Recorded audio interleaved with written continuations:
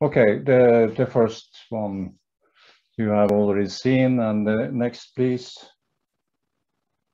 And this is a view of one of the sites in Bjørndalen near Longyearbyen. And this was actually a part of a Norwegian-Polish research study done in Adventdalen and Bjørndalen. Next, please. And we called, actually, we published a paper called Intraspecific Differences in Spectral Reflectance Curves as Indicators of Reduced Vitality in High Arctic Plants.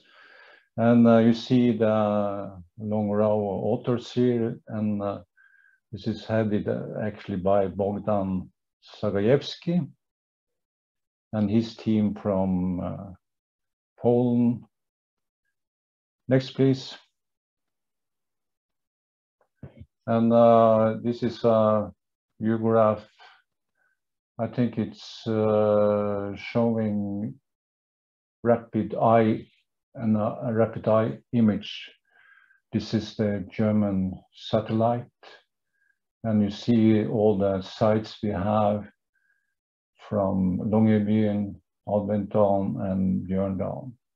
Next, please. Yeah, that was the same. Next. And this is an overview of the pre-processing steps for statistical analysis. And you see we used rapid eye image and calculate vegetation indices, etc. And the in situ data was acquired by ACD spectrometer. And actually, I have in the Dropbox, there is an article on the same article as I show here. From result from here is situated on the, so you can see, study yourself this view graph. Next, please. This is actually what we used in field. It's ACD field spec 3 spectral radiometer, and has a spectral range up to from 350 nanometer to 2500 nanometer. And the spectral resolution width is 3 nanometer at 700 nanometer. So if we compare this one is with the flux, which actually has the best spectrometer is 0.3 nanometer or 0.4 nanometer, is so it's more coarse than the flux spectrometer actually. So we can't extract, for instance, solar induced fluorescence from it. Next, please. Yeah, actually the same. Next, please. And this is other view graph showing the locations using Sentinel-2A, which we also used in a following up study. Next, please.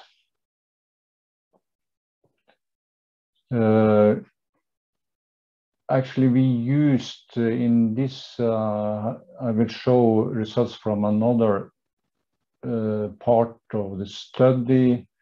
And here we only use heavy metal concentration in plant species and soil as an indicator of vegetation condition.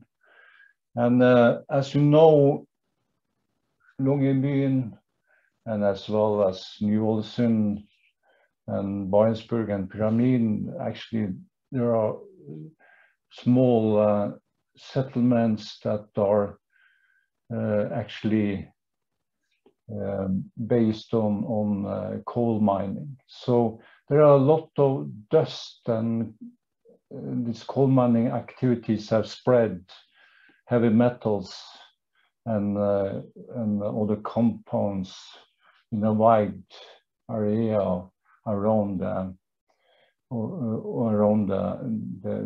Longyearbyen area, but also Ny-Ålesund. And we actually cannot consider this as pristine areas at all.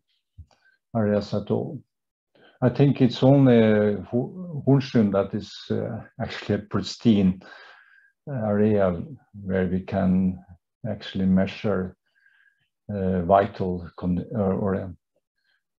pristine conditions for the vegetation. Next, please.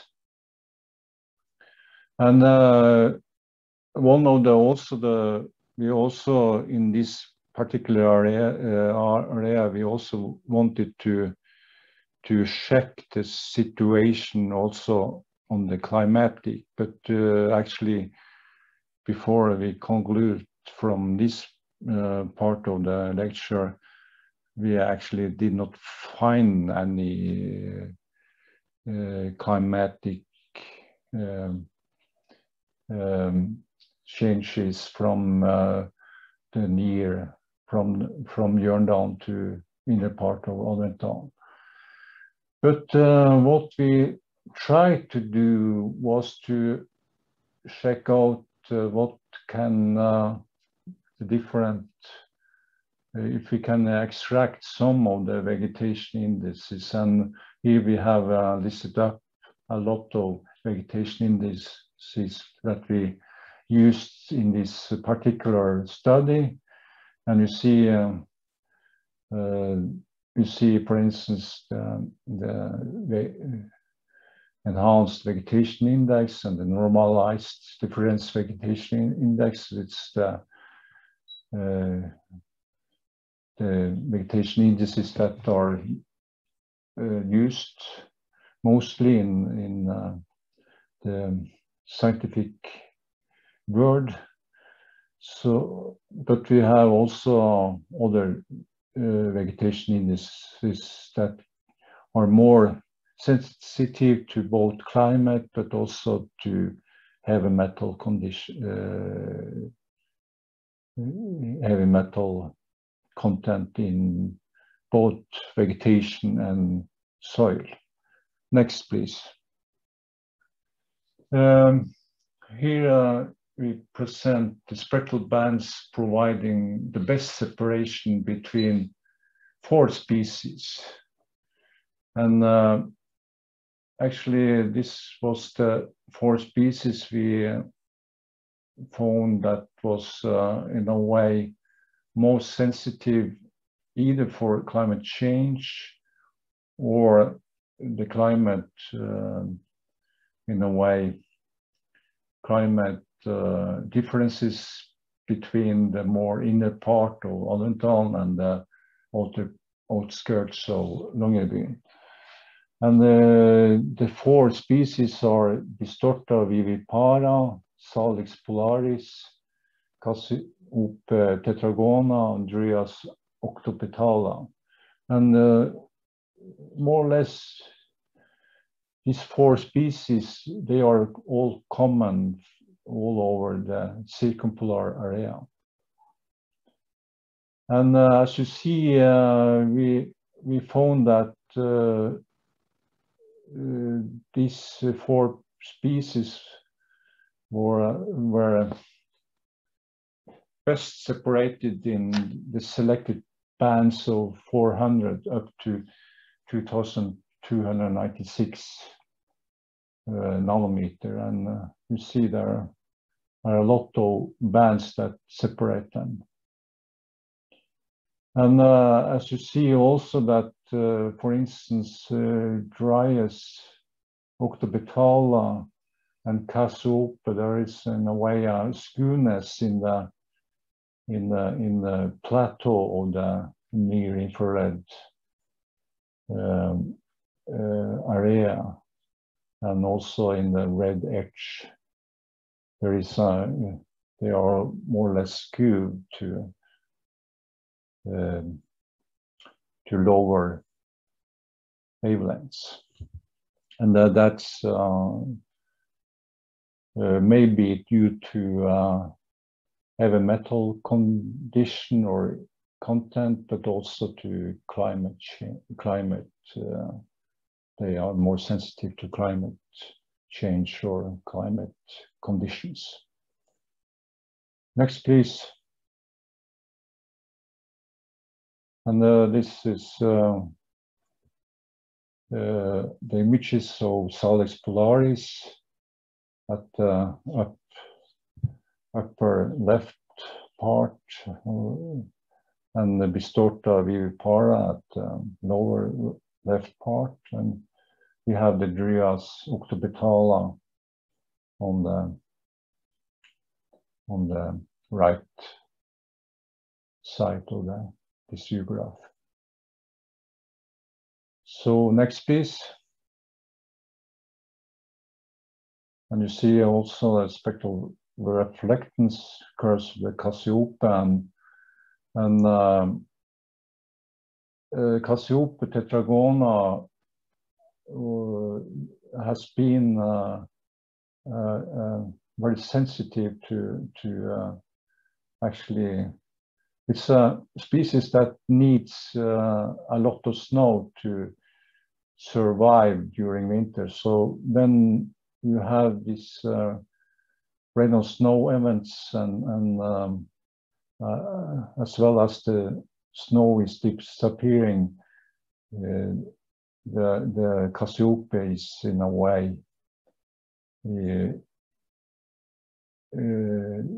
can get very bad injuries and even die, as you see on the right side of this view graph. There is grayish areas where the Cassiope tetragona, it's as dwarf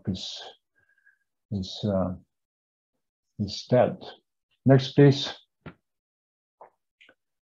And here is the best band spawn within selected spectral regions, and we can head for the next.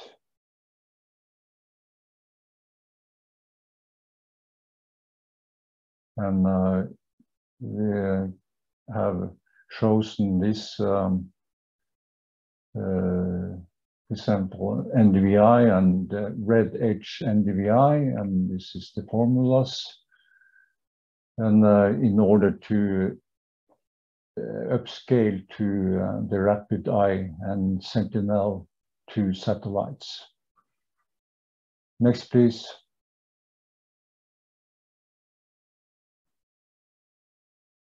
And here we have a view graph showing the vegetation indices related to the damage ratios and heavy metal concentration in plants and soil. And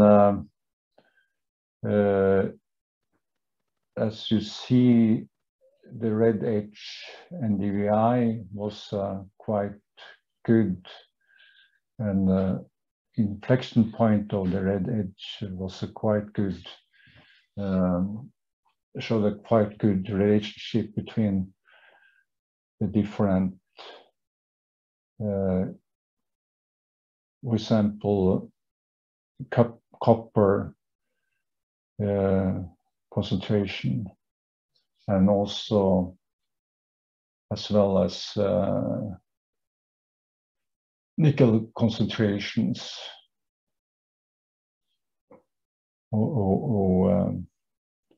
In the first was in Dryas octobetala, the last one in Cassiope tetragona, and the damage ratio also showed quite good results. And yeah, next, please. The upscaling we did was up to Rapid Eye satellite that happened to pass over the same week, And we were happy. That was a quite nice week with a lot of sun, so we were happy to have a nice rapid eye image from the same week as we were conducting fieldwork. Next, please. And we got this is only for 5 of the sites, and we got a quite good relationship between the rapid eye derived red H NDVI and the spectrometric derived red H NDVI on the surface. Next, please. And we also tested it on Sentinel-2A. I can say that Sentinel-2As have a spatial resolution of 10 meters or larger, while the rapid eye has about 5 meters spatial resolution. So that's why we didn't get the same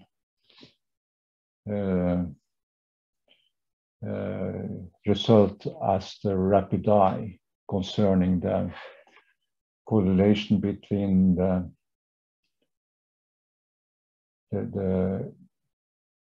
red NDVI and the Sentinel-2 red NDVI. But we are working with another article on more manuscript on it. So we will integrate more of the results from also the 2014 field campaign. Next, please. Conclusions from the first study was that as a result, a unique spectral library of dominant plant species, heavy metal concentration and damage ratios were achieved with an indication that species-specific changes due to environmental condition can best be differentiated in the 1401 to 2400 nanometer spectral region. And 2 key Arctic tundra species, Cassiope tetragona and Dryas octopetala, exhibited significant differences in the spectral region that were linked to a changing health status. And that was actually a combination between both climatic on the spot or on the site areas and the heavy metal content.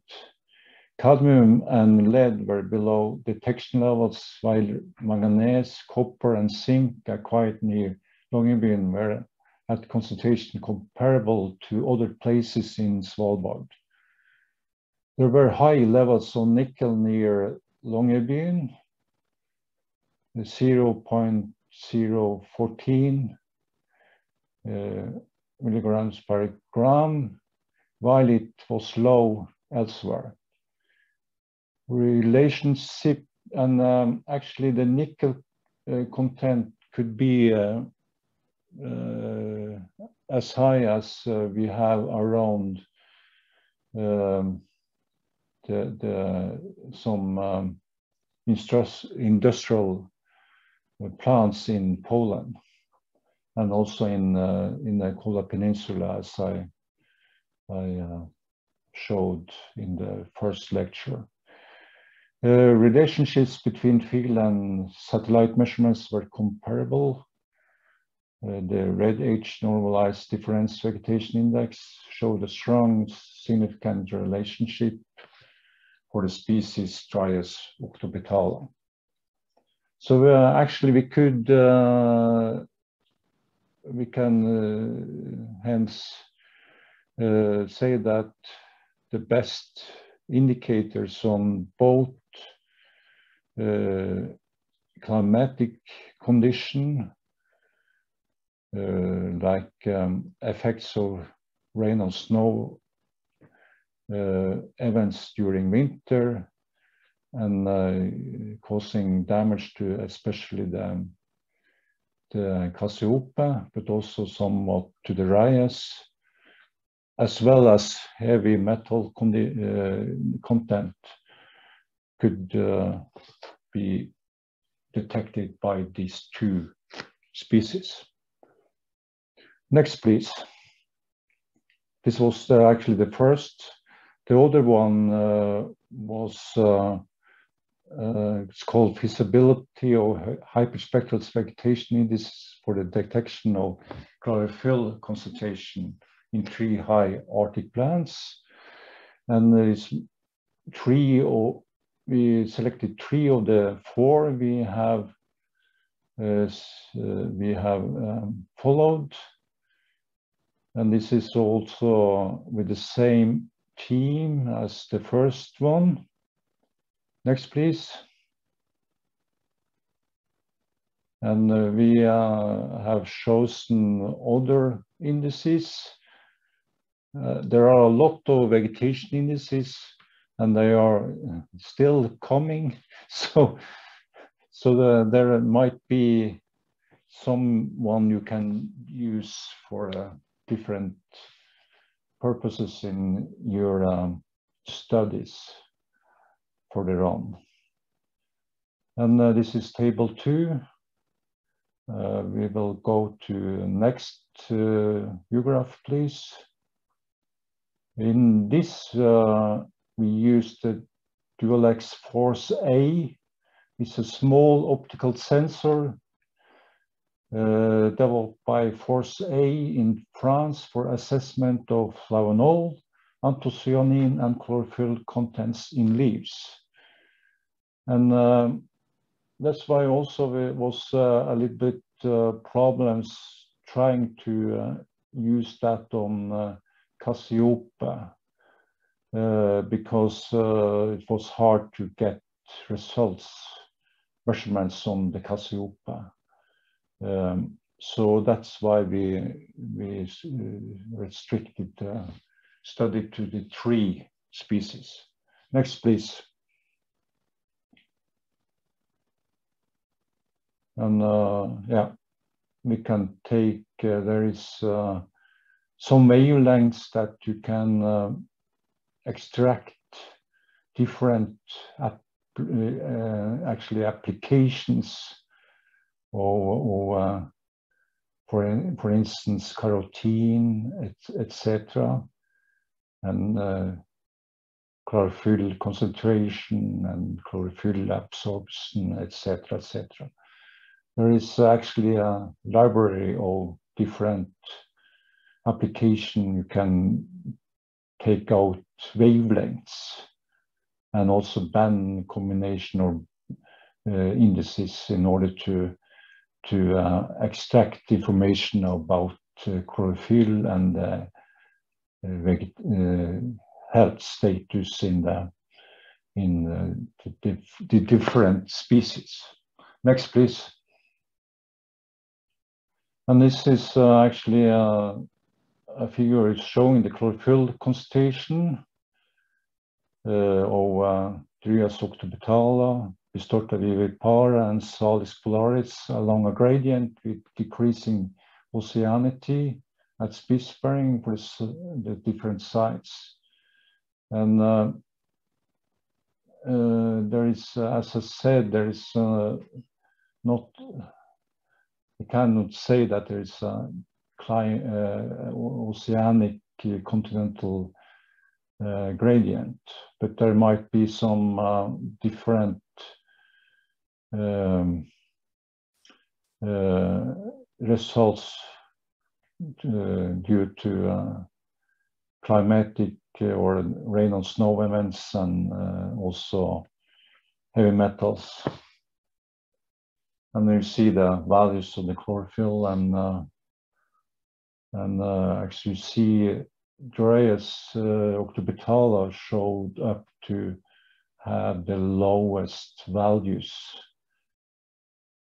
compared to Bistorta, Vivipara, and Salix polaris. Next, please. And all the 23 analyzed candidate vegetation and chlorophyll indices, the following showed the best statistical correlation with the optical measurements or chlorophyll incrustation. And that was the Vogelmann red H index, Sarkotiana and Miller index, modified normalized difference vegetation index at about 709 nanometer, and the modified normalized difference index, and the red H, again, a normalized difference vegetation index at 705, and the Kittelson and Mercuriak index 2. Kittelson is one of the leading persons in establishing, developing of vegetation indices. And if we go back to the former view graph, you see some of the chlorophyll index. This is, yeah. Okay, I haven't included that, but we can go to the last one now.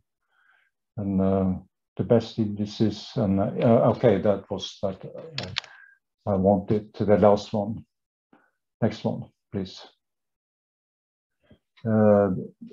This is the relationship between optically measured chlorophyll concentration and the various vegetation index values, and you see the candidates and how they differ, and how they differ between the different species here. So that actually, we can go to the last one now, I think. And oh, okay, next one.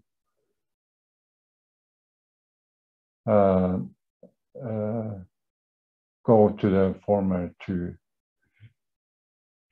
The values here, you see the Vogue index was one of the best ones, as you see here. Next, please. And the health status of the 3 species and an assessment of the results from the analysis indicates that Salix polaris and Bistorta vivipara were in good health, while the Dryas octobetala was reduced, as we actually concluded in the first paper. This is consistent with other studies from the same area.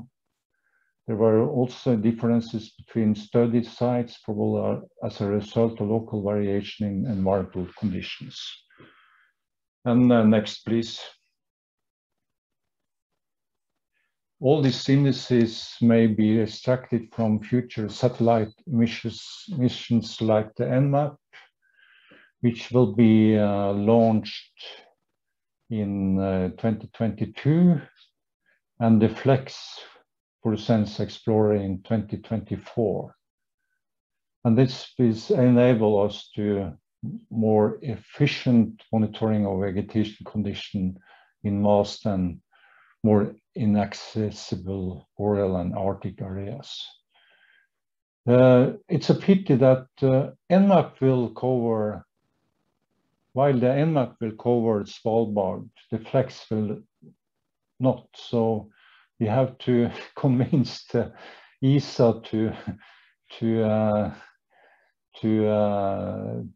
also cover Svalbard. I think the FLEX was going to cover Bear Island, but that's the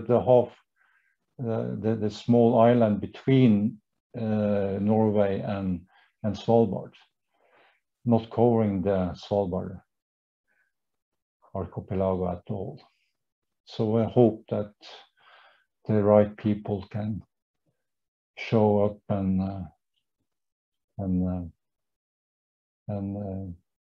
that we can get some flex data from Svalbard too.